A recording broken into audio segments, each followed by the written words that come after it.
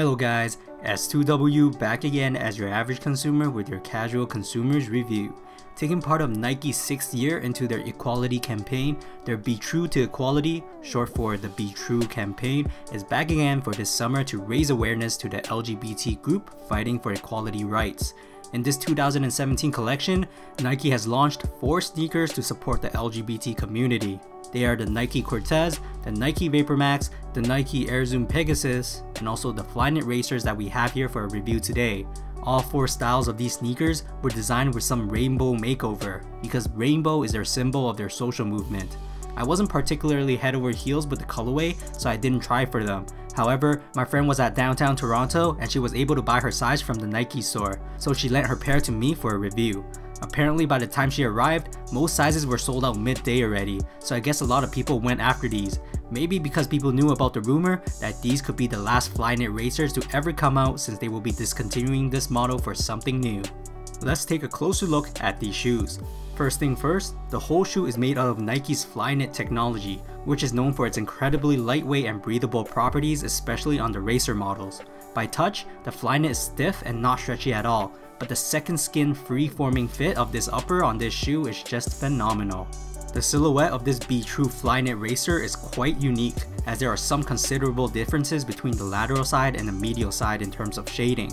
On the lateral side, we have a dominantly white upper with the first 8 colors of a rainbow swoosh design that gives a nod to the global power of the LGBT spectrum. The color of this swoosh is so fluidly designed against the white upper that, in my opinion, is really the main focus of this shoe.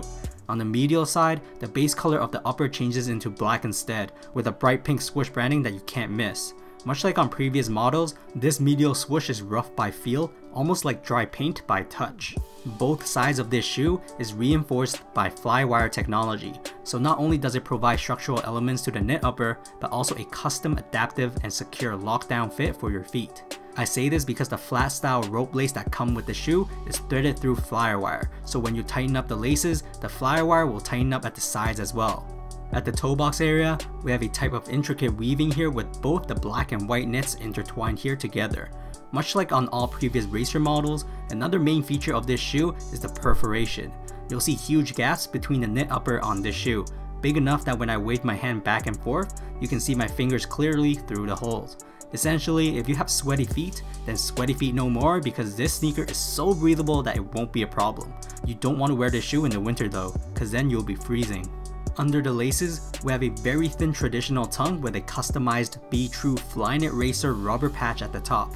This tongue is extremely flat, so when you put on the shoes, you won't even notice it's there. At the back of the sneaker, you have a small pull tab fabric at the tip with the iconic 3M racer stripes layered right on top of it.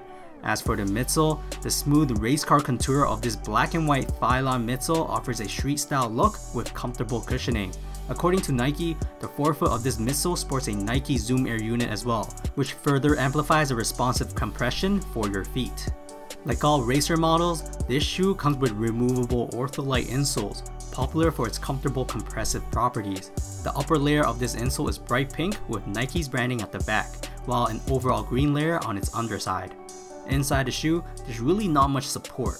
There is, however, a suede overlay at the back of the shoes that act as a heel guard and provide additional fit securement. Flipping over the shoes, we have the exact same outsole on every racer model. A lightweight rubber waffle outsole with diamond-shaped patterns that will provide durable traction control. Divided into the colors of black and white, the midfoot area does contain a bright pink swoosh for the extra kick of branding. Anyways, because these are not mine, I apologize like a true Canadian that I do not have an on-feet portion. However, just like other racer models, these fit true to size, and if you have wide feet, feel free to go up half a size. I personally have wide feet, and although they do fit a little tight because of its hourglass shaped design, the featherlight and ventilated properties have made me really like this shoe. I have 2 models of these racers. One is the no parking silhouette, while the other one is the Orca Volt racer I bought from the Nike outlets actually, in which they both fit comfortably, not only because it makes my feet look slim, but the midsole is surprisingly compressive on the heel as well. Price wise, these were $215 Canadian, $15 more than a non-collection racer model. The only reason why I didn't try harder to get these is because my Orca Vault Racer colorway is too similar to these Be True racers.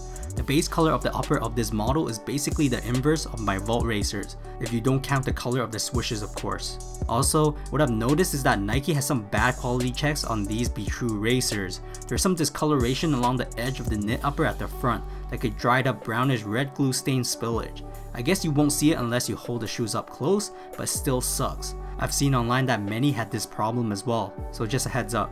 On this specific pair, the pink swoosh on the medial side have different tone intensities as well. One shoe is bright pink while the other is violet. I'm not sure if this is supposed to be like this, especially with the importance of color in this collection, but I personally doubt it. My friend wanted to kick me after I discovered this though. But anyways, let me know if you were able to cop a pair. I'm seeing a lot of racers sitting on shelves now, so it's quite refreshing to see this model sell out so quickly.